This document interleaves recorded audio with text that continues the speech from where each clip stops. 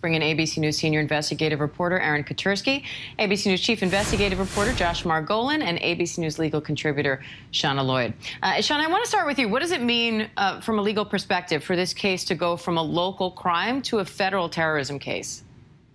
What we're looking at is a more severe crime that's occurred, and they're trying to do is encompass everything that's happened and ensure that they get this higher charge. This act of terrorism is going to allow for him to be looking at a life sentence. It also allows for each of the individuals to be covered under this act because it's a general act of violence against a particular group of people designed to intimidate and strike fear in them.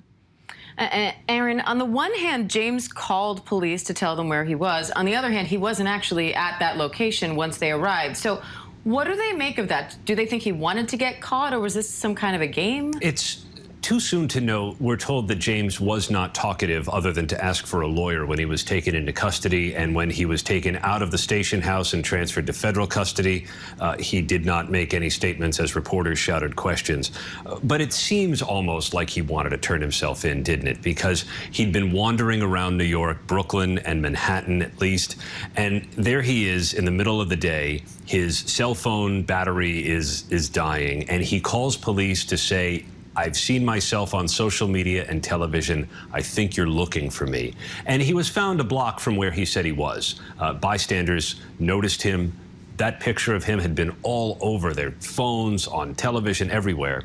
And so they were finally able to point police in the right direction. And he was taken into custody without any incident at all. And what do they know, if anything, about his movements before he was arrested? They understand when he came into New York in that rented U-Haul van. They spotted it going over the Verrazano Bridge at about 4 o'clock in the morning on Tuesday, so 4 hours or so before the attack. They know he got on the R train across the platform and blended in with commuters trying to escape the chaos. They know he made it into other parts of Brooklyn by getting on a city bus, but from there they lose him, and security cameras don't appear to pick him up. They're using his Metro card, the fare card that you would swipe to get on the subways or buses, to see where else he may have gone and how he ended up entering Manhattan, where he was arrested. And Josh, the NYPD now says that the use of a smoke bomb in this attack is especially concerning. Why is that so important? It shows tradecraft. And this has been a problem or concern for the NYPD since the first minutes of the attack on Tuesday, Diane. They were immediately saying this attack showed coordination, showed planning. Now, coordination doesn't necessarily mean that there are others involved, and actually they're saying that they believe he acted alone, but they're concerned because this individual went ahead and planned it. He plotted it. He bought supplies. He carried the supplies. He plotted a getaway. He plotted a getup that he was going to wear to try to blend in. All of that suggests that this is not random, and that always makes investigators worried about something that he might have been planning additionally, or that other people are planning something similar. Now, Channa, there's been a lot of focus on the suspect's social media accounts. How might his posts impact his case?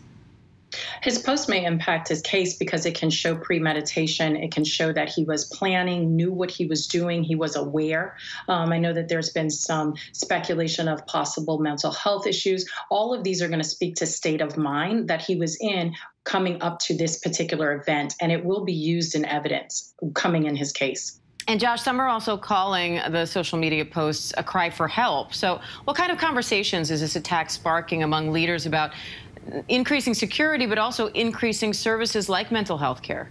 Well, that's obviously what's going on right there. You know, there's a suggestion that the hate-filled nature of the posts indicates maybe terrorism or a hate crime. Other people are saying it just is, as you say, a cry for help. And maybe if this person had gotten help and had been diagnosed, maybe there was a way for him to have not suffered whatever it was that led him to have an episode where he wanted to act out this way. And Aaron, the police are also raising concerns now about bad actors trying to exploit this attack in online messaging. What are they finding there? They're finding that, as often happens after one of these attacks, the extremist groups try to take advantage of all stripes, domestic, foreign. Already, Diane, they've noticed that ISIS and al-Qaeda-linked groups have posted messages on their social media indicating praise for what Frank James has allegedly done. But so far, no evidence that he was operating in support or supported by any larger terror organization. Nothing like that at all. They still don't fully understand the motive, but it appeared from those social media posts like he had a number of different grievances that all mixed together with whatever psychiatric issues he may have had, and together that may have led him, according to police, to shoot up the subway, a place that he was familiar with. All right, so Channa, where does this case go from here? Where we're headed from here is now they're going to submit this to a federal grand jury. They're going to seek the indictment. Once they have that, this will proceed to a criminal trial. And that's where the discovery process will begin. A lot more information will be exchanged between both sides. And later, probably a year or so, a little bit, further down the road, we'll start to see a criminal trial.